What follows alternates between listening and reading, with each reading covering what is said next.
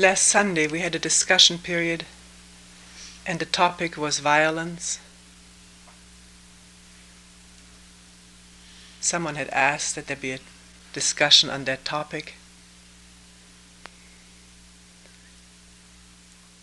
We also added another 2 suggestions: how to listen to news and politics, thinking there may be a relationship.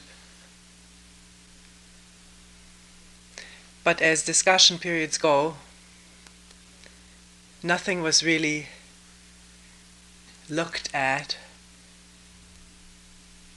in great depth,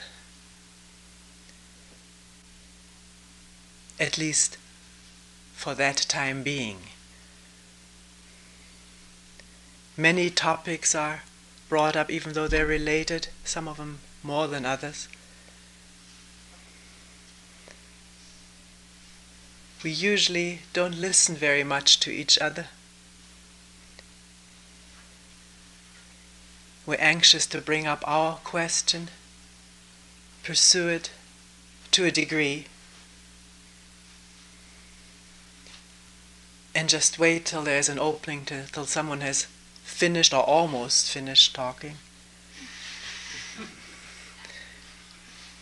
So what has just been brought up isn't heard or isn't gone into because a new question is brought up, and so it goes. Maybe in the course of months or years, if we stick with it, we will listen more and really address ourselves to something that has just been brought up, instead of immediately going on to something else, and something else, and something else. Always skimming along the surface, like these little water insects,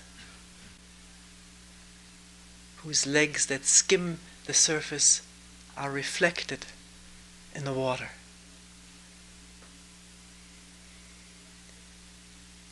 People react differently to the question periods. Some people say, I'm not going to go to those anymore.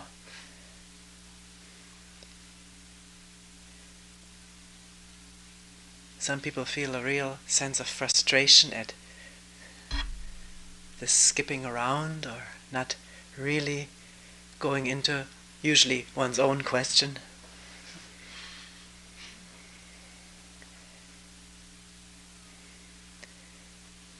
Some people tell me that even though there was great frustration during the question period, something has not let go of them and keeps bugging during the day or the succeeding days, and usually, sometimes, not usually, sometimes leading to real insight into one's own ways of acting and thinking, something that has been stirred up during such a frustrating period.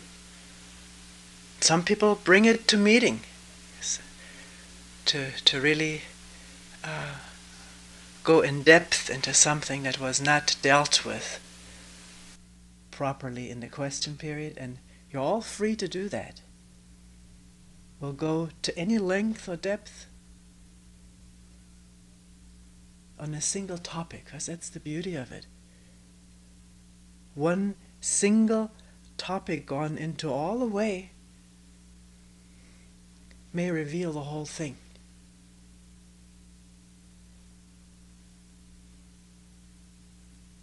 Of violence or fear, and if one is at the bottom of fear, it reveals the whole thing. One has also revealed violence.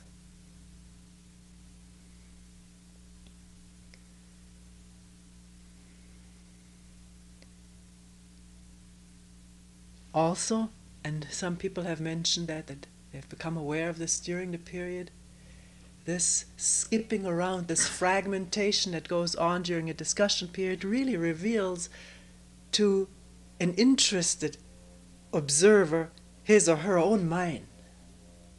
It's not just the other people who are doing that. This is how the mind functions.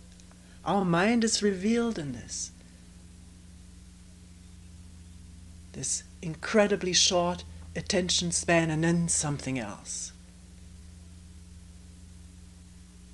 something isn't quite clear, becomes difficult to look at or think about, or dangerous or uncomfortable, so one jumps to something else which is more pleasant. The self-assertiveness that is in it, or its opposite.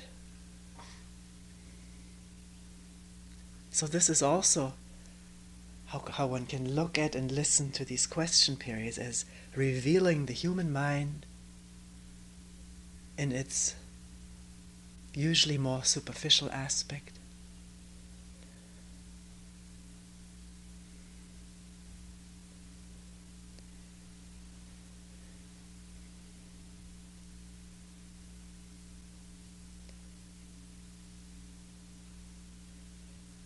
Coming back to the topic of violence, maybe to start from a completely different direction.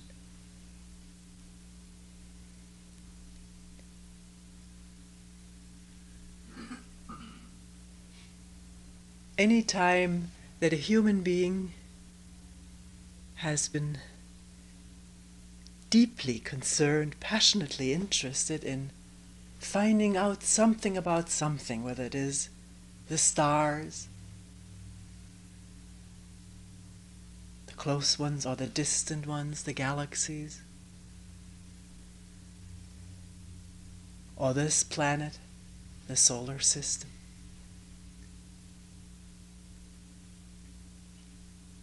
This earth, or the creatures on this earth, animals of all sizes, plants, or the weather,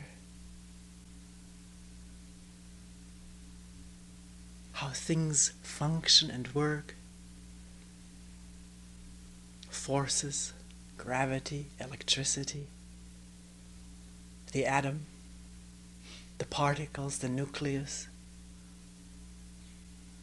or sickness, disease, or oneself.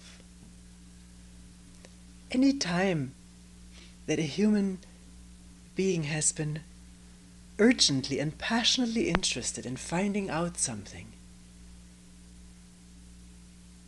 there is revealed to oneself, to the investigator, the indisputable interrelatedness of everything. No matter where one starts, from the very smallest to the very largest, one finds that everything is interrelated, affecting each other, minutely or heavily.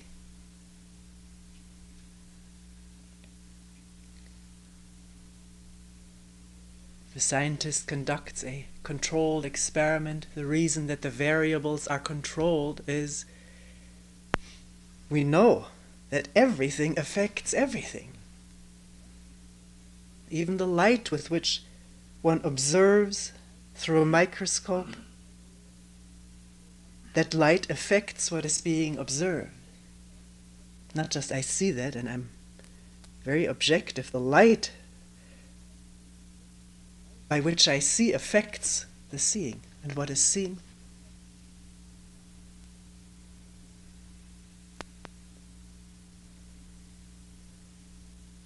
And in this universe of interrelatedness, of which we are an integral part, just as everything else is an integral part, constantly moving, changing, evolving,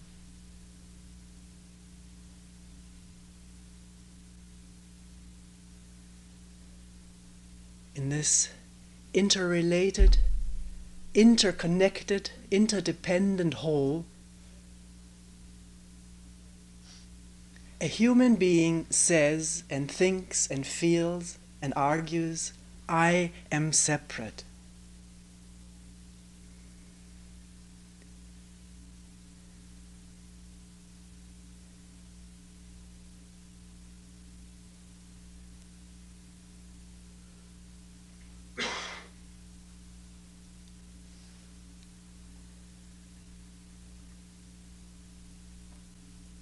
a human being also wonders, what is this I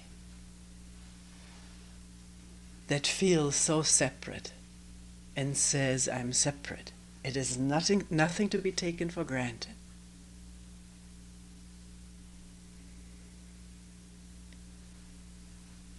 Saying I am separate, and not just saying it, but feeling it, having already been molded in that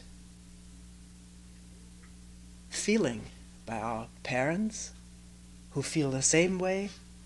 Parents feel the same way all over. So children do.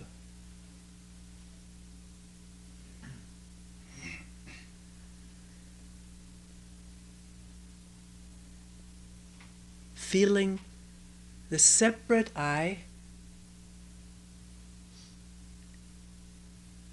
which if one begins to examine it, may turn out to be nothing but ideas, memories, images, thoughts of the past projected into the future, and yet leading to this solid feeling of me as somebody separate. This feeling leads to fear. It is unavoidably linked, wedded to fear. Fear of separation, fear of the isolation, the vulnerability of isolation. And it is wedded to desire to feel secure in this isolation, which is an impossible task right from the very beginning. The isolated fears its isolation, desires protection in its isolation, but it is an impossible task from the very outset. Because isolation is isolation, and it is thought created. It is not real.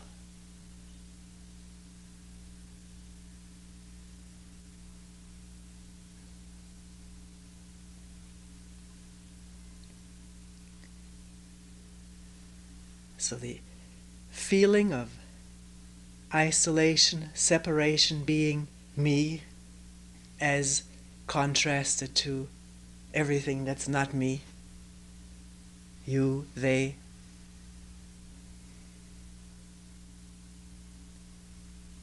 seeks protection in many ways, in infinite ways.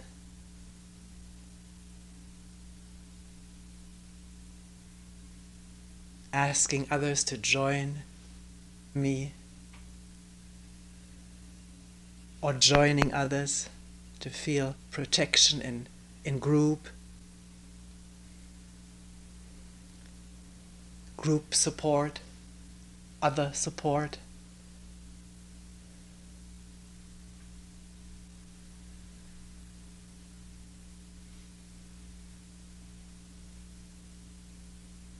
Looking for security through power.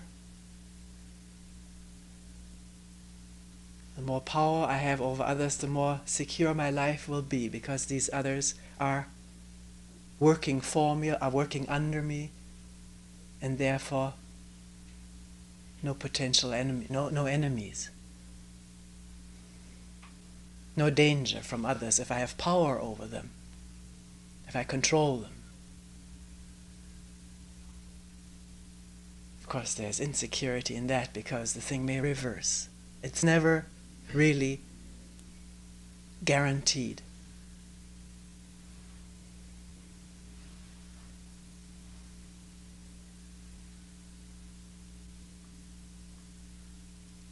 Security is sought in pleasures,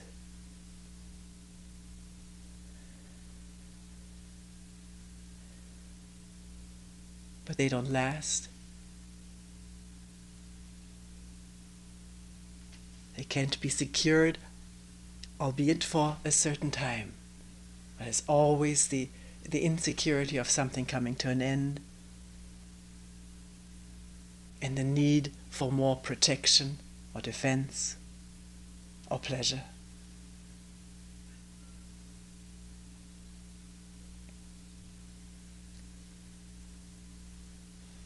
Another way of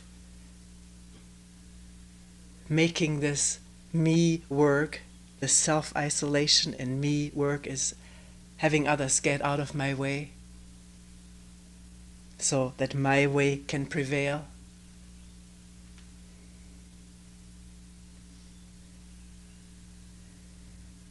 Which is the exercise of power or persuasion. Just trying to get my way, from early childhood on, trying to get one's way.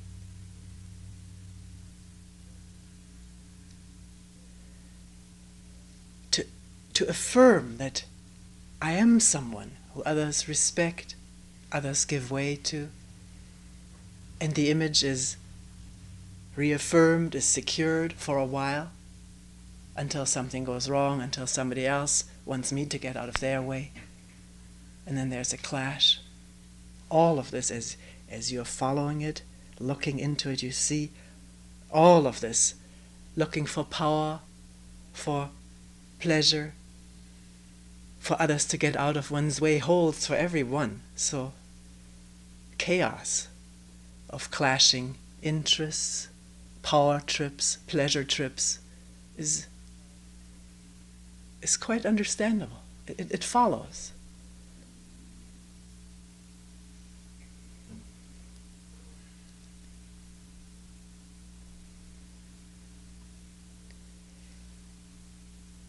This my way, the way of myself, what is it? You may not be convinced that there isn't such a thing as my unique way, my personality, because I'm obviously different from you and you and you. So what is this my way? It is the way in which I have been brought up in my particular family, but my particular family did not grow up in a vacuum. It grew up in a neighborhood, in a certain social economic class, certain country, certain continent, at a certain time in history, certain climate, food. All of this affecting how I grew up.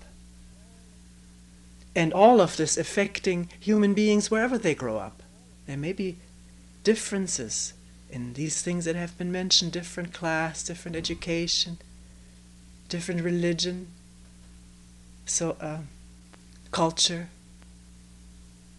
North Pole or the equator or the moderate zones, all of it affecting human beings a little bit differently.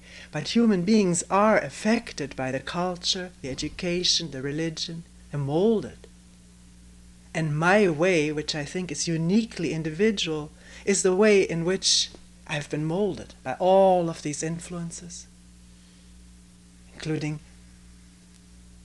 what I've read and the heroes I aspire to emulate, to follow, to become like, which that holds true for each human being.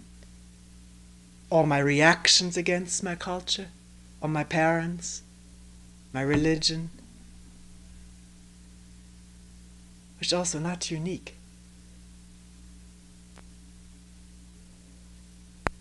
The reaction is not free from what is reacted against. It's dominated by that, just driven by that into the other extreme,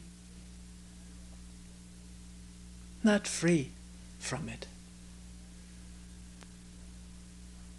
Or all the little or large revenges that I've stored up, the hurts that have been stored up in the mind and needing to come out. It's an interesting thing which everybody can observe. How once hurt or slighted or prevented in a hurtful way from doing something, that that experience which is kept in the mental books wants out, wants to repeat itself and wants to complete itself. So does years and years and years, and there's all this potential clash, which is violence.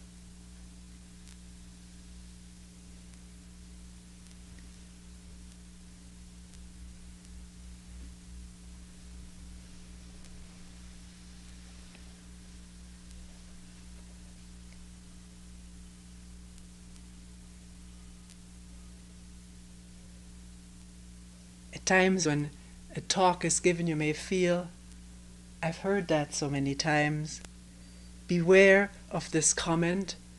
May be true, it is true. But the moment this occurs, one may immediately switch, well, one actually is in memory at that moment. There is no direct listening, there is memory operating, and comparing and judging, and impossible to really look again anew, afresh, at what is happening in oneself. So to put aside the notion that something is repetitive and therefore get out of repetitiveness oneself, that area in the brain which functions repetitively, namely the memory, and to look at self, at me, at isolation, at whatever is being talked about, freshly, trying to really discern it with an attention that is free from comparison or judgment, free from judgment, free from time. It was like this yesterday. How long will I continue like that? That prevents listening now.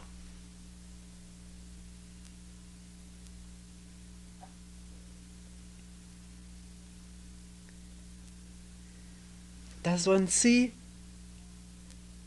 from the way one lives that the moment the me takes over, my way, with a driving force to assert itself or to protect itself, or to become something better, more powerful, more righteous, more spiritual. There's the whole groundwork for violence. Violence with oneself and with others who get in the way.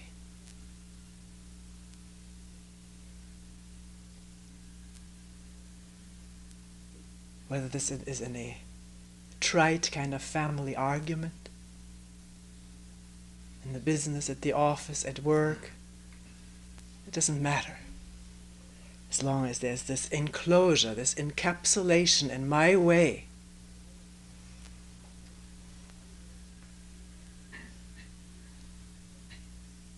the system is geared to defend or push violently, to bring it off. And the system, the body, will furnish the energy for that. Because the feeling of I and mine, my point of view, my ways, generates energy.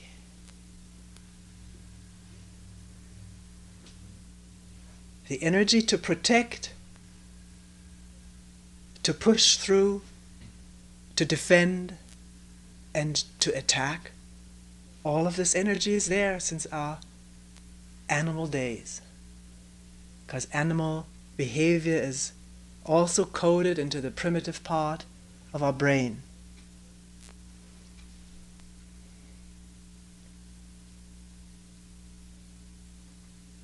Protection of me and mine. In the animal, it's the family, the territory, the females, against intrusion.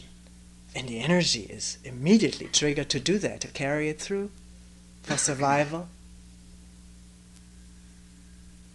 And yet the survival of the me is just the continuation of this whole misery and aggression and defense and fear of loss or losing.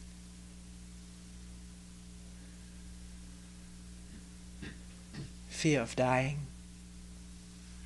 This came out at the very end of the last question period. Whether or not all violence is closely linked with a fear of one's own death, trying to violently survive.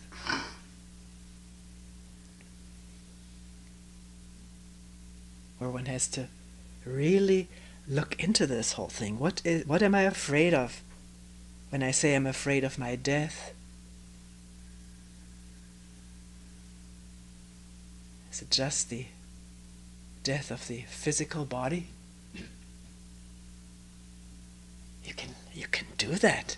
Of course we can.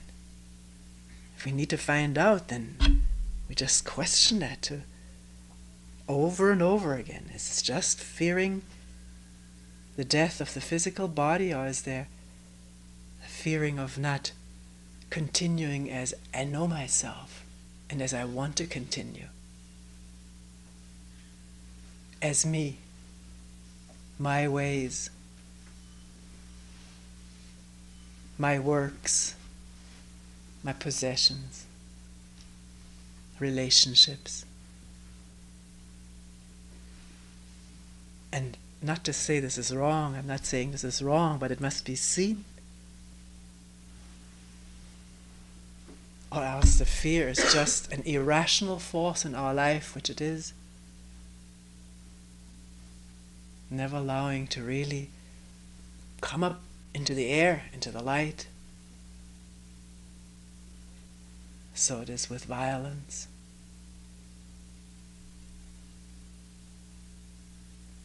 The word violence already evokes the association of its being bad, evil,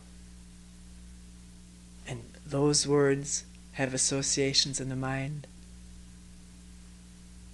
and therefore a tremendous resistance to facing violence in oneself, to even acknowledging that there may be a possibility of that is very difficult for someone who has been raised to only think of himself or herself in positive images. There's then a division right through, as it were, the middle of oneself. There's positiveness, and everything negatively must not exist, must be denied, not looked at,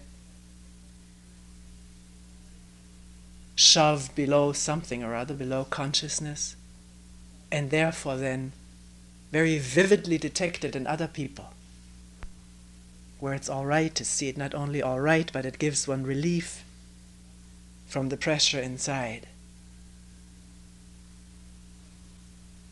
To see aggression in other people and to fight it there,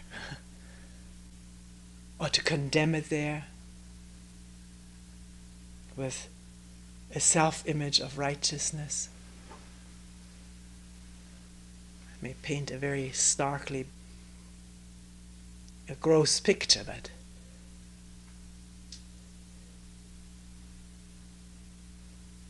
can it help to discover what takes place in oneself?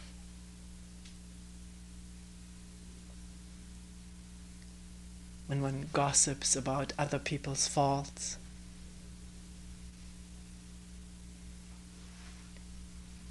gossiping meaning here just sort of indulging in pointing a subtle finger at it, or not so subtle finger at it, and feeling superior to that, which is violence in itself. The violence of not allowing what is within oneself to be acknowledged, seen, felt, listened to as a whole, without any point of view or rationalization.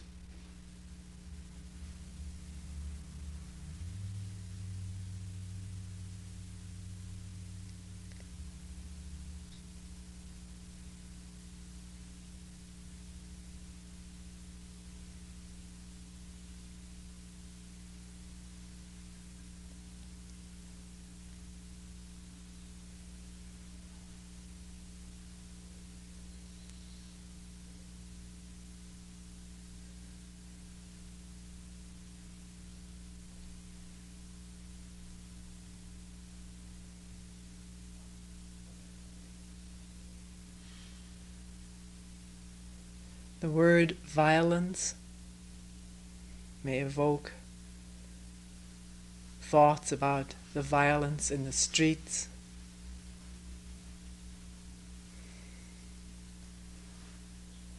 murder, rape, fighting, the wars that are going on, flaring up in this country, that country. Never knows where the next one will flare up. Somebody asked in the last question period, what if we had not fought Hitler? What would have happened to us, or what would have happened?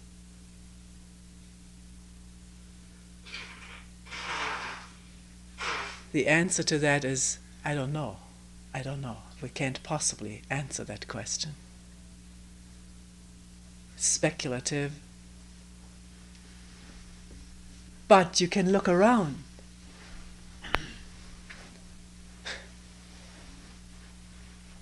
Read the newspaper, listen to the news. Violence is with us in no diminished degree. Torture is with us. Wars. Armament. First 2 atomic bombs dropped after Hitler was already dead or near dead. So where have we gotten with all our wars? We're preparing for new ones. Of course, we say we're preparing for defense, but defense and attack are synonymous.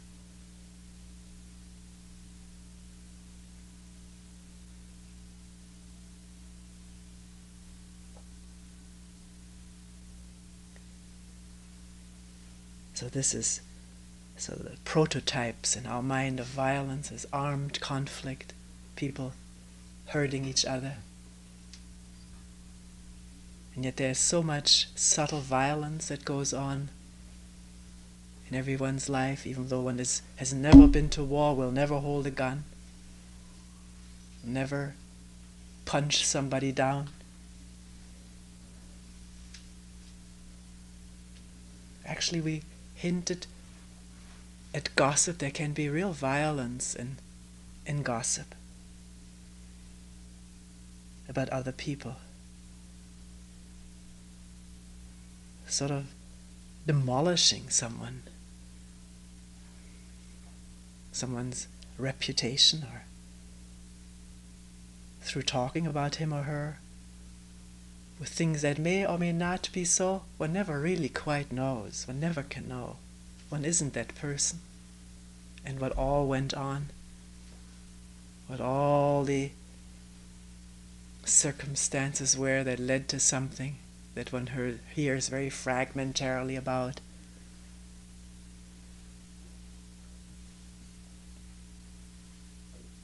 In all the competitive action that we're involved in, that we're encouraged to be involved in, starting before school, there's so much violence for both the winner and the loser.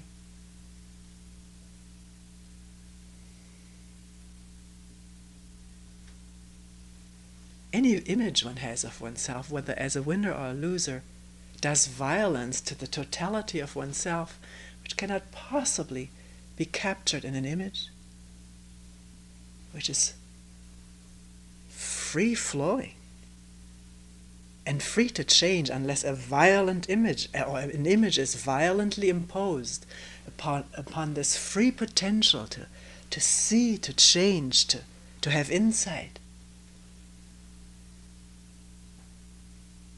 Whether this image is of me or of you, if I have this iron cast image of what you are because I've been through this with you so many times and now I really know you, it's violent. I'm doing violence to you.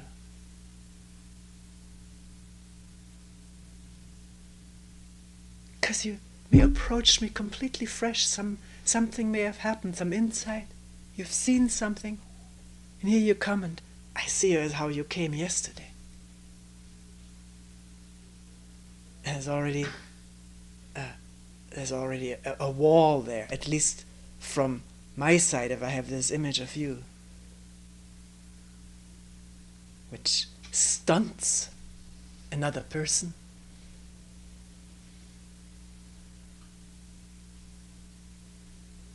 And very often, unless in a human being there's freedom from image, and not just freedom, but the understanding of image making in oneself and others. If that freedom is there, one can see what the other person does and respond freely, not act according to this image which is violently imposed upon one. One sees this is the process that's happening in this person. Maybe it can be pointed to, maybe not. Maybe the circumstances are not favorable for that. Person would just get defensive. But if this understanding, this profound understanding of image making and the effect of the image on oneself and others, if this is not there, the understanding, then how another person thinks of me really affects me very strongly. I live up to this image of how he or she sees me or wants me to be, because this is how I've been brought up. For my security of being loved, protected, or at least not hassled.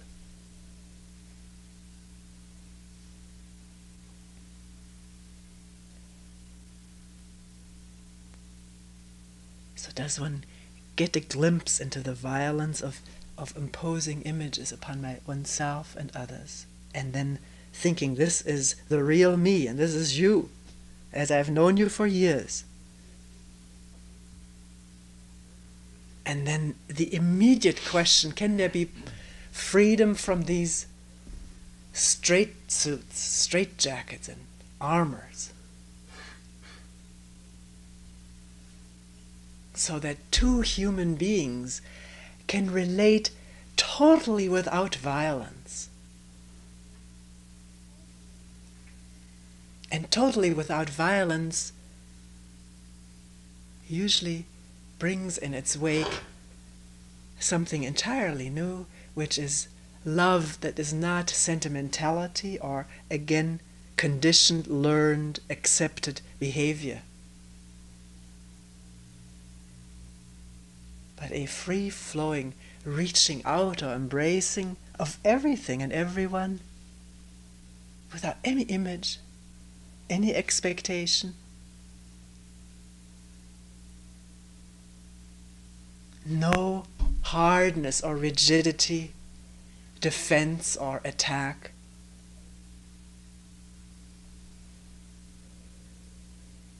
Because when there's no sense of me, what is there to make secure?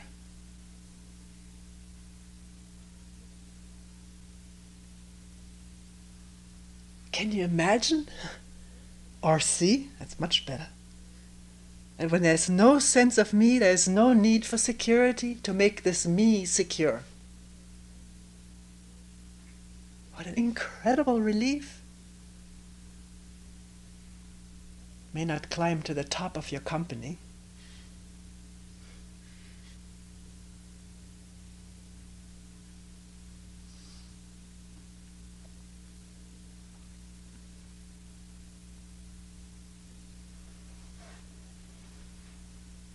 but you don't have to defend and attack and live in violence.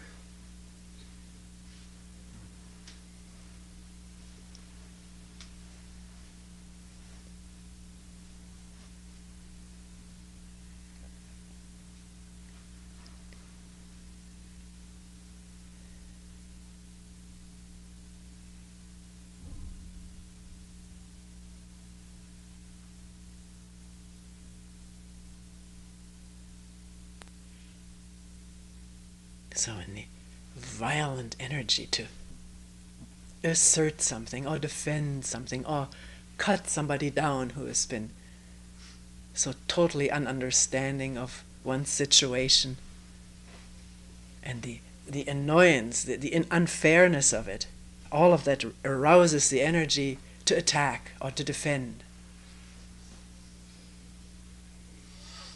And it floods, it permeates the whole system. There's no part, not the tip of the ears, which are left out.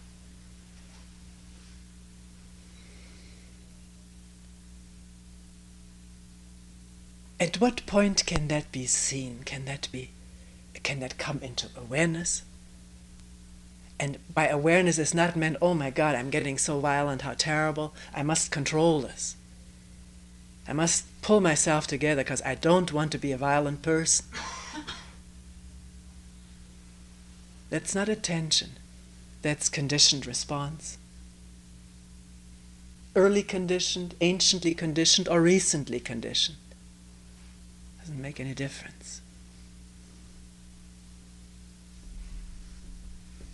Is there a totally different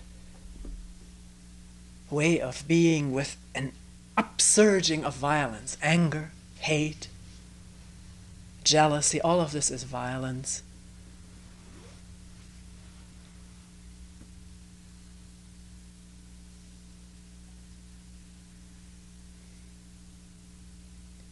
If you ask this question and really need to find out, not find out ways of controlling or suppressing, but find out what this is, how it manifests itself, then the attention is there. Because the whole question doesn't come out of a program to attack or suppress, but out of an unprogrammed interest and concern.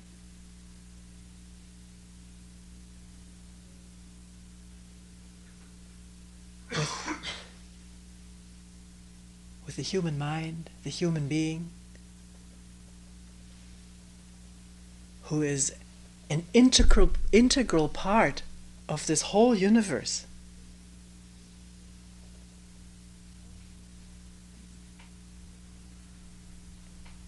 And as it bleeps and functions and thrashes about, the effect is there.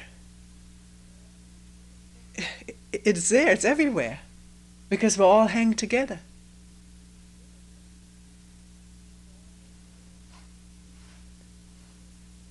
Most felt with the person you live closest to, but that person lives close to someone else and works with someone, and that person does. So like a stone dropped into a lake, the ripples just spread infinitely. And are also felt above and below.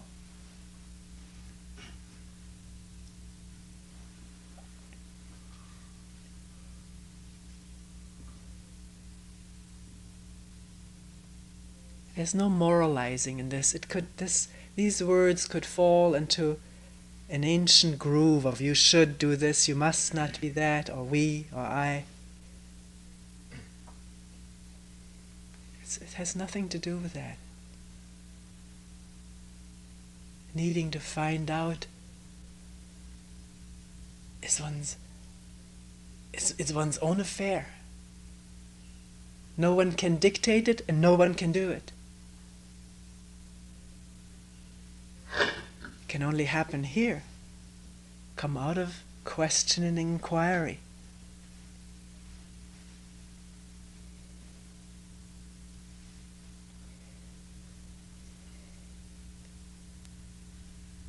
Let me read you, if I may, a section with a few deletions from a newsletter which came from the Minnesota Zen Meditation Center, winter '83.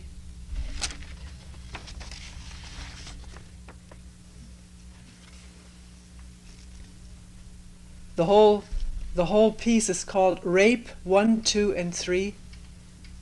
It's written by a woman who was raped. And at different periods of time she wrote these 3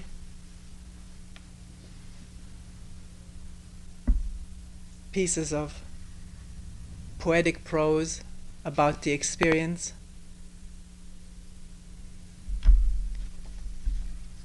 and we'll read rape number 2.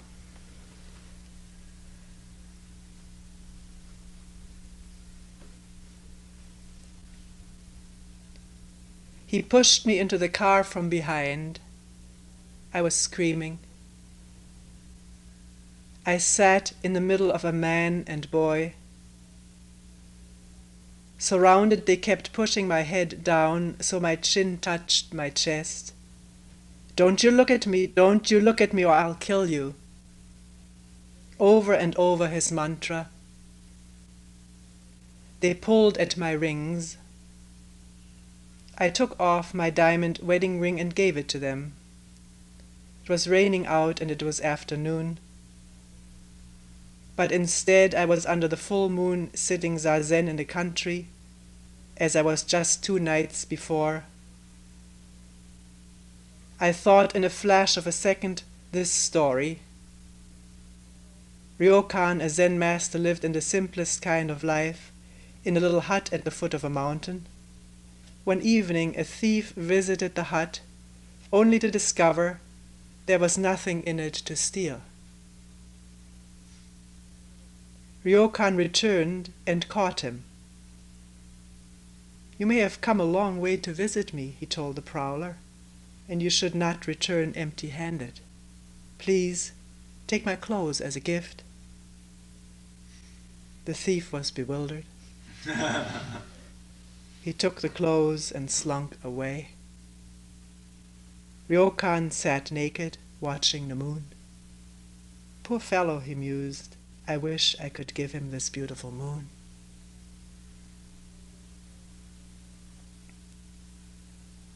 To go towards the enemy, no resistance.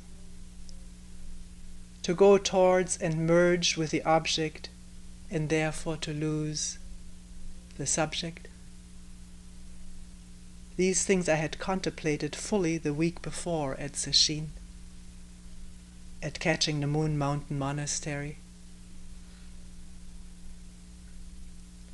In the middle of this horrible commotion, still calm from Sesshin, I tried to go towards my enemy, even in rape.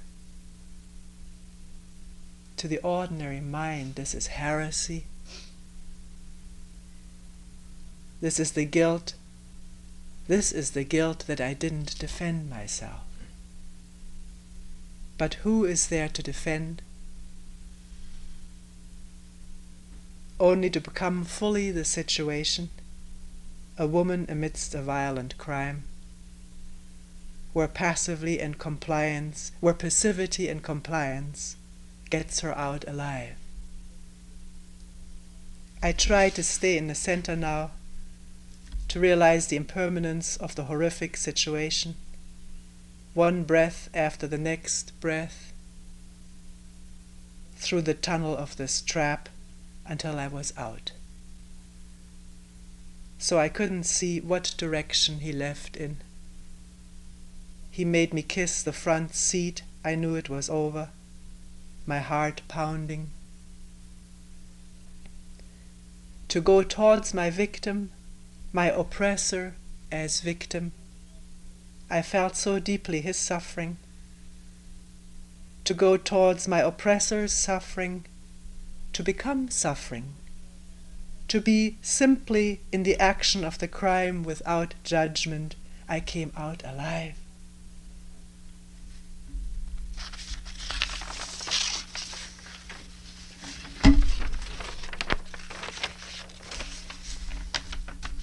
Now, 2 weeks later, there are many supposed twos of hate. I do not have the ordinary world's reaction. I think of and understand for the first time this story.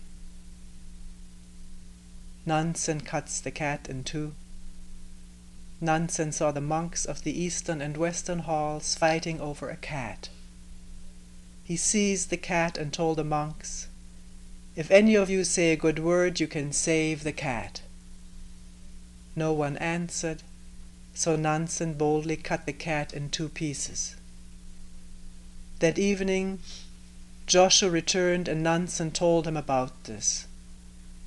Joshua removed his sandals and placing them both on his head walked out.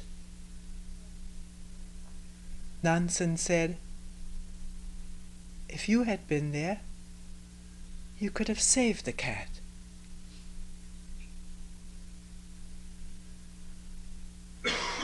And the commentary, had Joshua been there, he would have enforced the edict oppositely. Joshua snatches the sword and Nansen begs for his life.